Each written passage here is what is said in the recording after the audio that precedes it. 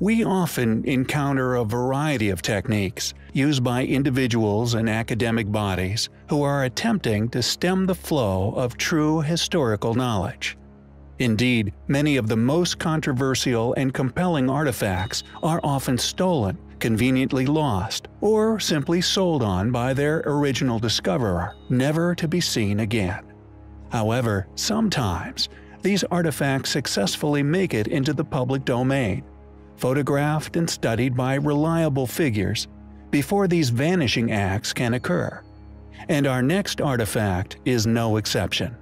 Predictably, the tactic that is seemingly chosen for these particular smoking guns is for the academic and scientific worlds to simply ignore such objects as if they do not exist, or, as with this particular UPART, to dismiss it, to look away, and claim it is simply impossible. Known as the Nampa doll, it is a small figurine confirmed beyond doubt as having once been crafted by the hands of man. It was discovered in 1889 by a group of workers who were searching for water near the town of Nampa in southwestern Idaho. They were attempting to create a well, drilling a borehole down to a depth of 295 feet, at which point they began to bring up strange cuts of clay. Amongst them was a unique projectile, a tiny clay figure in the shape of a woman. Professor Albert A. Wright of Oberlin College officiated the figure's authenticity in 1979, making academia's attempts to vanish the out-of-place figure near impossible. Quote, "It was not the product of a small child or amateur, but was made by a true artist. Though badly battered by time, the doll's appearance is still distinct.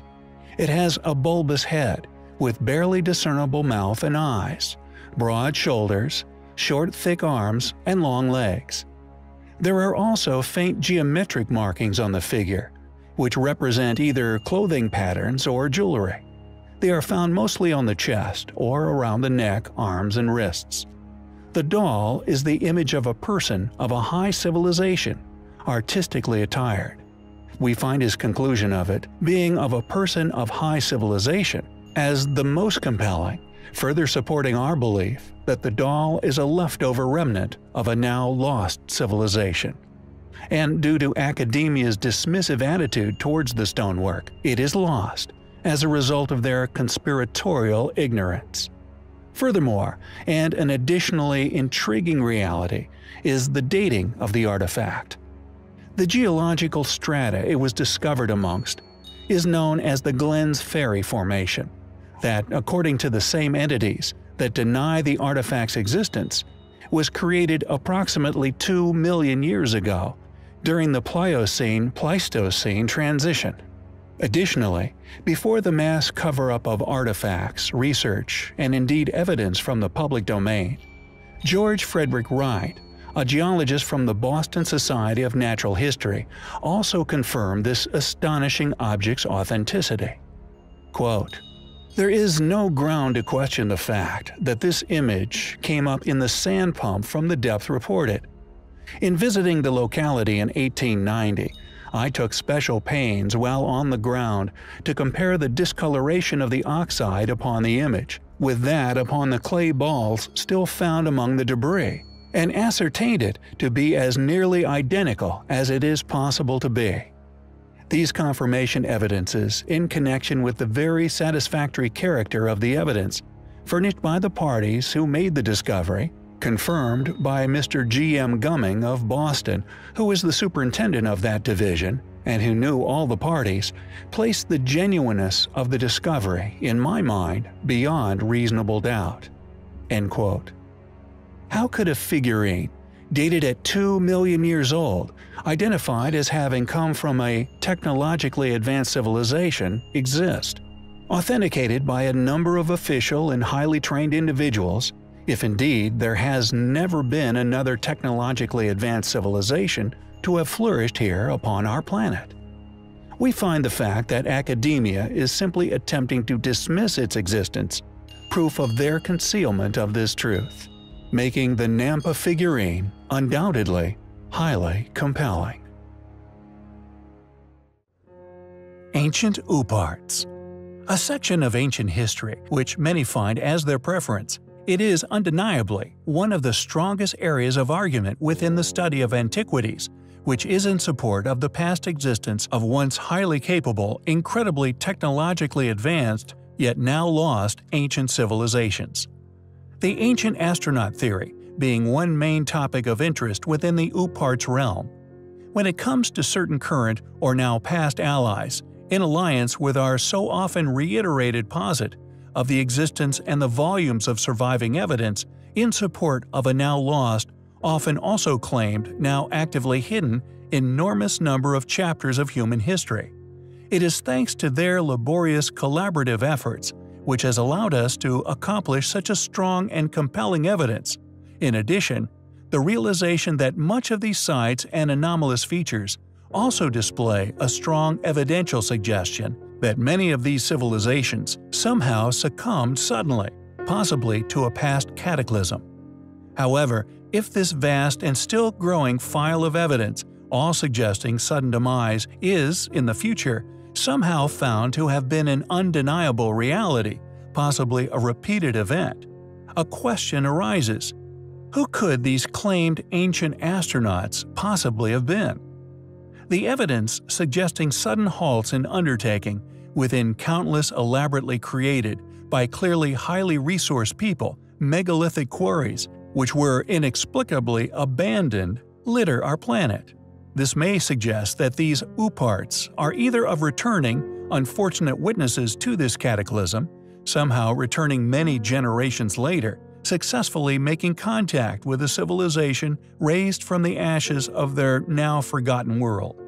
Somehow surviving all this time in an ancient spacecraft, possibly better, possibly similar to our own modern space stations, absent long enough to be depicted by a people presumably astonished by their existence.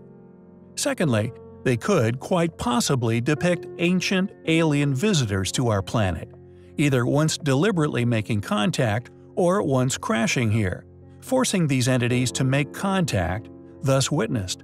Yet, if true, their likeness to Earthlings is a controversial consequence to said history. Or are all somehow a mere coincidence?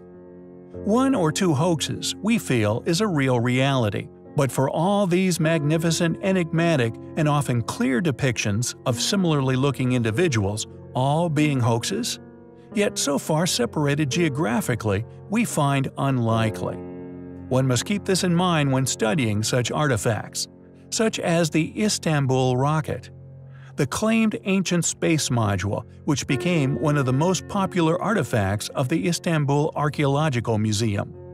Sought after by Western scientists and media alike, pored over and written about in hundreds of articles across Europe, even featuring on television programs and within many newspaper articles. However, what is fascinating about this reality, that for many years, many specialists, often talented people, also just as often funded to presumably determine an inaccuracy in the object's claimed age, did not. Not until a few years ago, that is. In the last few years, it has been that the Istanbul rocket was apparently found to have been a hoax, a plaster cast made some 25 years ago. A puzzling claim when one remembers that just 5 years after, the space module was sought after by German and English, among many other national archaeologists, and was, for a long time, secured in the preservation unit of the museum. Was this really a plaster cast, a mere 5 years old when this discovery was announced, successfully fooling the world's scientific communities? Or was it like so many other artifacts we study, successfully stolen, then replaced with a clear fake? We will leave that up to you to decide from the evidence available. But an argument for found crash craft can also be seen in the inspiration for the creation of things, like that of the lid of Pakal's tomb. An enigmatic depiction of this same form of technology, again, turns up all over South America, and even further afield. The Kiev spaceman, yet another found far away in the remote, desolate landscapes of Ukraine. Clearly, a depiction of a gas-breathing humanoid-shaped being, depicted with seemingly no injuries, yet the reason for said depiction is an ongoing debate, yet due to its clear characteristics, a welcome member of this long list of ancient OOParts. Ancient astronauts? Or merely an extremely elaborate, highly complex, hard-worked, long-lived hoax? We find the evidence to support the theory highly compelling.